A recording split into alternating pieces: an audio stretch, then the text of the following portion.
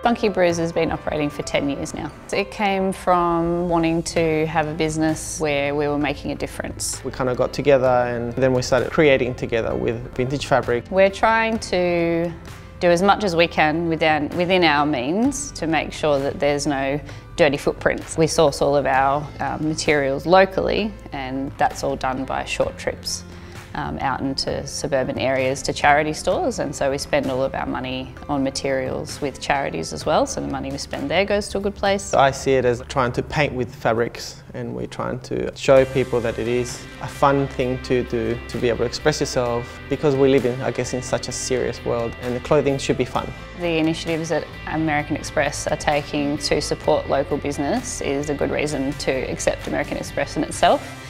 We definitely notice people specifically coming in because of the Shop Small program that would not have come into our store otherwise, so it's a really, really amazing incentive.